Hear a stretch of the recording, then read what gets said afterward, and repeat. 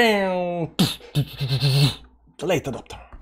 Hi guys, how you doing? Welcome to a new Chainlink video, and Chainlink is doing very nicely right now. All these lines on the screen are not that very important. It is going some kind of channel up here. If you go down to the small time frames, like a daily, it is going in some kind of channel up here. It is about to break some kind of resistance. I'm gonna explain to you how this can actually go above $100, and I'm gonna explain to you why I think that's actually very realistic. Now, before we start, do go down, click the Telegram link, join the Telegram group, because notifications for Chainlink videos and all these other videos are not going out, because YouTube only sends notifications for 2 videos per day. So if you want to get notifications for all of the videos, join the Telegram group down below. Also, subscribe to the channel, hit the like button, and check out the Patreon link down below if that's something for you, right? That said, guys, that's a Chainlink, I think, is gonna be a big thing very, very soon. And I was just discussing right now on the live stream that Chainlink might make it big time, because right now everybody's talking about Chainlink, and that have been following Chainlink since, you know, way below 2018, right? Don't see the big hype, but everybody right now is talking about Chainlink. Now, I'm not a fundamentalist, you know, I'm a tech analyst, so I'm looking at the charts, and charts are right now, I mean, it does look good, but you know, how good is gonna perform? How's good is gonna perform? Now, the big thing about Chainlink right now is that Crypto, if you know who that guy is on the YouTube, Crypto is talking about Chainlink. He's also long on Chainlink, and all the other people are also buying Chainlink. So something big is gonna happen with Chainlink. Something's big on Chainlink, and especially the fact that Crypto, and since Crypto is always in Dubai, he has a lot of rich friends, a lot of guys that are into crypto and stuff like that. You know, he hears the stuff and too about what's gonna happen and stuff like that. So since he is long on Link, because he can go long on anything he wants, but he went long on Link.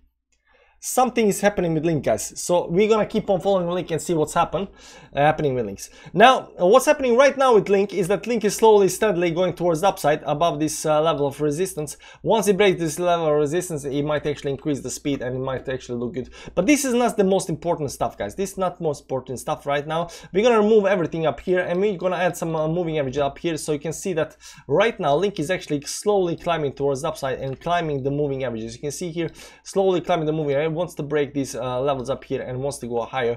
So on the moving averages, even on the 4-hourly moving averages, just slowly, steadily climbing towards the upside. No big moves, no 30% moves or stuff like that, but it is slowly climbing towards the upside. Now, what I'm gonna show you is some kind of target, a long-term target that I think might actually be very fascinating for Chainlink, and I think it might hit that. Because why would, you know, everybody be suddenly interested in Link? But you know, Link has a lot of good news going on out now, and that might actually be very bullish for Link. Now, I want to see one very nice line up here.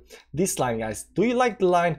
It's a beautiful line, and Chainlink right now, it's looking like it's undervalued, and it's gonna go all the way back to the line. Look at this line: 1, 2, 3, 4, 5 hits on the line. So this line is very important resistance. So if we go up here, we can you know, we can assume it's gonna hit this line as a resistance.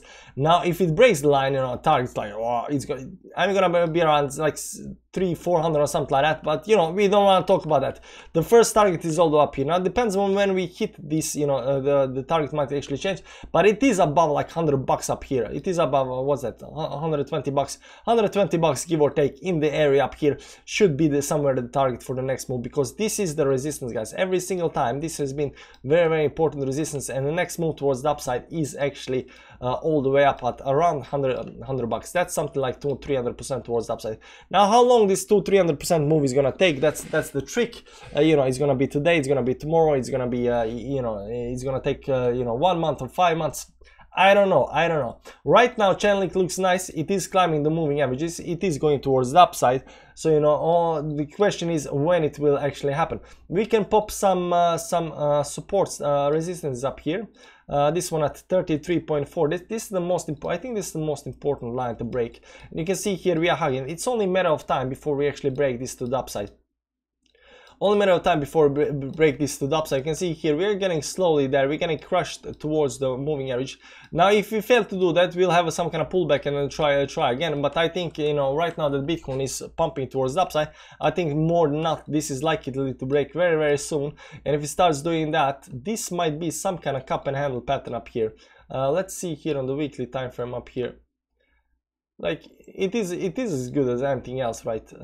Give or take, something like this up here. You can see here even this weekly time frame is showing us these very nice lines. So this might be some kind of cup and handle pattern up here. You can see here, and cup and handle pattern, they are pretty easy to use as a target, and the next move should be around $60. Now $60 is only the next move. Only the next move.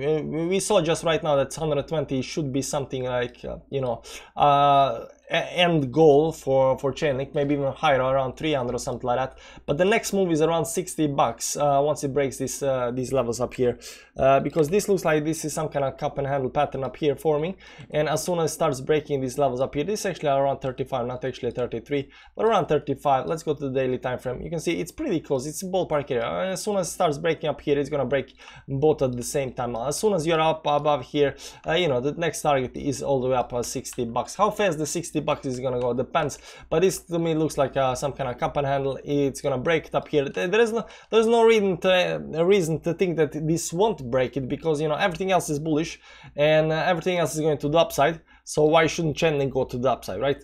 That said, it does look very nice, and I'm expecting more big moves towards the upside. Now Chainlink, again, everybody is going into Chainlink right now. I'm not quite sure what's happening with Chainlink, but it's very, very bullish, very good. That said, do come back tomorrow. Check out the Chainlink video tomorrow. Maybe it's already gonna break out then. Join the Telegram group to get the notifications, because notifications are not going on the YouTube, or come back tomorrow to my channel and find the video. And check out the Patreon link down below if that's something for you, if you don't want to miss all the other altcoins that are pumping and not pumping. That's it. See you around. Bye bye.